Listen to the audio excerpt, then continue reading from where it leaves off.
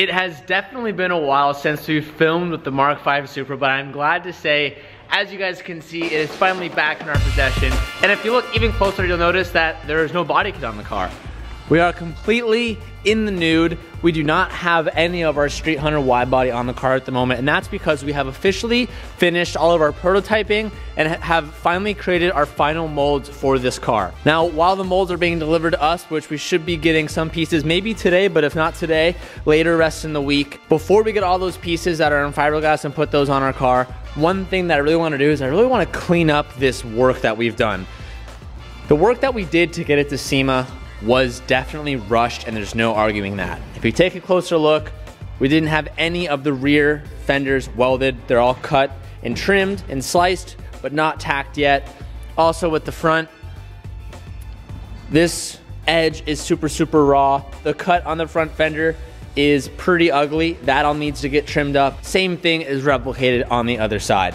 That is just not gonna cut it, especially for our final form of this car. So we're gonna go through and pretty much give this car the tender love that it needs to get it ready for the kit once it's back from paint. Now on top of that, I'm also really excited to say that anyone who has ordered anything from our Street Hunter for the Supra, either that being the wing or the full body kit, they will be shipping out late next week, and you guys will finally be able to install them. So for everyone who did pre-orders, I thank you so much. After this point, there is no more waiting for parts. One of the biggest things that I really wanted to focus on for Street Hunter is to make sure that if you order something, there is no wait. Now, because this was a prototype and we offered pre-orders, there was a wait for this product of only about 2 months.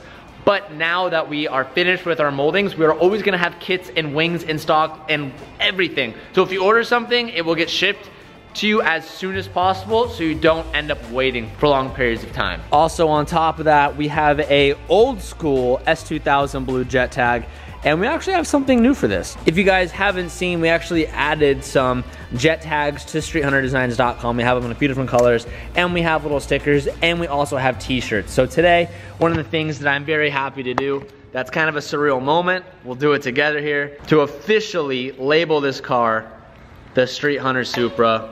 We're gonna throw on the Street Hunter jet tag. I went with the one that's in black and red because it matches the key and matches my car and the interior. But we have them in red, we have them in black, and we have them in reverse color form. So, hyped on that. Kind of place a sticker somewhere.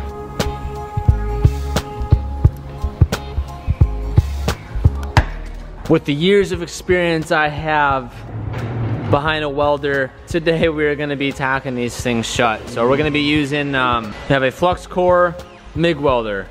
Only the best of the best, Calv, for a job like this.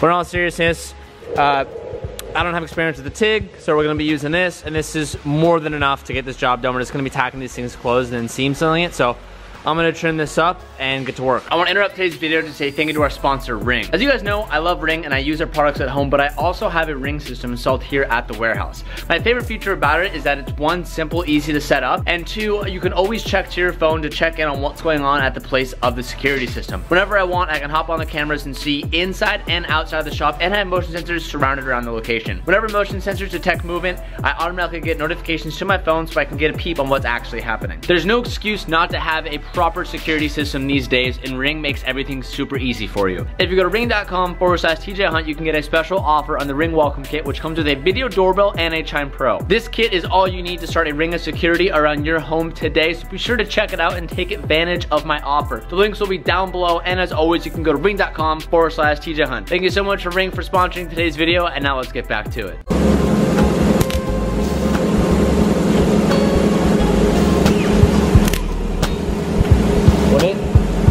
I go blind. Like it gets really dark. Yeah, okay, here. Change that. Can you see through that? Yeah. We'll do 10.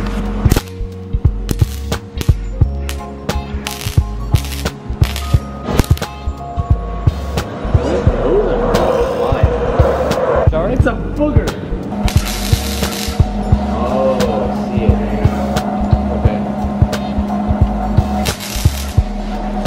Watch your feet for the sparks. It'll burn a hole through your sock. Well, TJ is... I just stared at it. I just looked her dead in the eye and I'm blind right now. Without you're an idiot.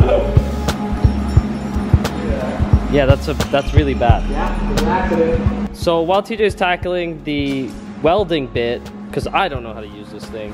I only know how to TIG weld, and I don't care for it. I am gonna clean up all of the edges on the kit, because the kit needs to fit perfectly, and this needs to look good underneath. Also, we're gonna go ahead and tackle these riv nuts, because some of them are in a bad position. We're just gonna drill it out, replace them with something else.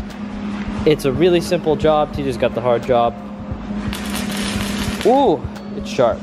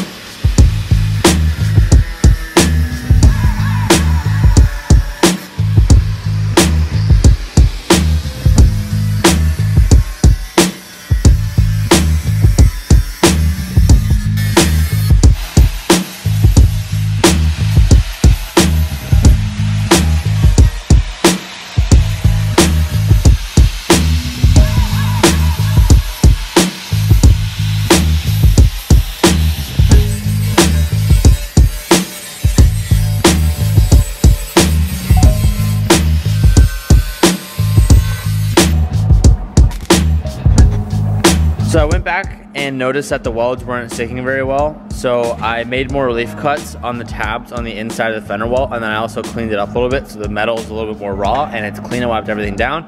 I'm gonna start back over and see if I can get them to tack a little bit better.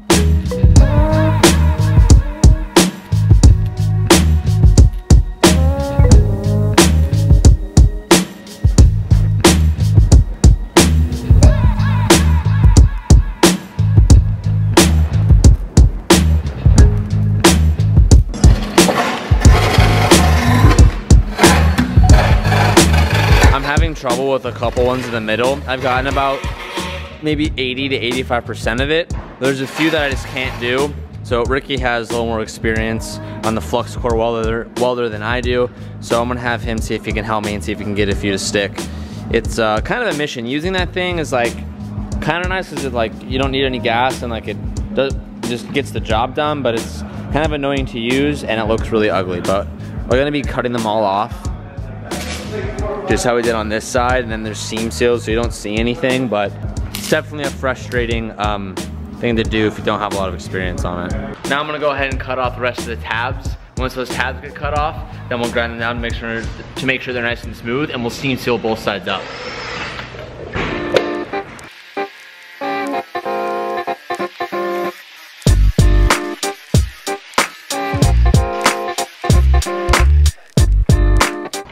Switch to the floppy disk. Now we do it again.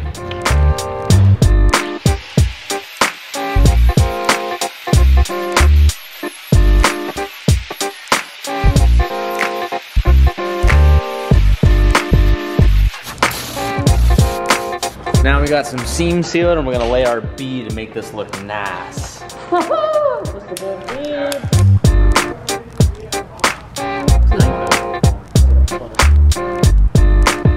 So the purpose of this is to make this look flush and keep out all the crap underneath the body kit, because now that it's tacked, we still have some gaps in between some of the edges.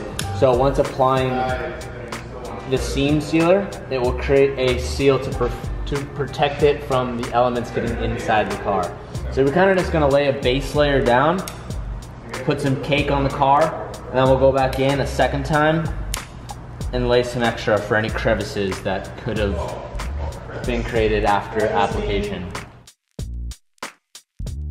Should have thought of this earlier, but we're gonna tape off the edges, so now when we take off the tape on this side, it'll be cleaner. Got the tip from Throttle, so shout out to you boys, but I'm gonna go ahead and do another application and get this other side sealed up.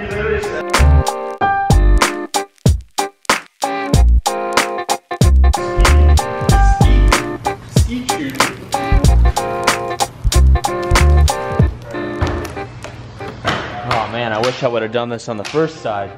Yeah, we got nice edges. Damn. Well, that side's done. All right, guys, well, there we have it. We have all 4 corners of the car seam sealed. Everything's drying pretty well. It's already like, I would say it's already about 95, maybe 90% of the way done. This side looks a lot cleaner. I wish I would have done that tape job on the other side, but it's all right. We learned from it. I also seam sealed the fronts too, because in between the hood, there's like a little bit of a gap right there, and I'm probably gonna go back and sand this over so you don't see it. But I just want to get rid of all gaps that could maybe get a rock up inside, and I did that on both sides of the car. So our full kit should be coming in hopefully next week.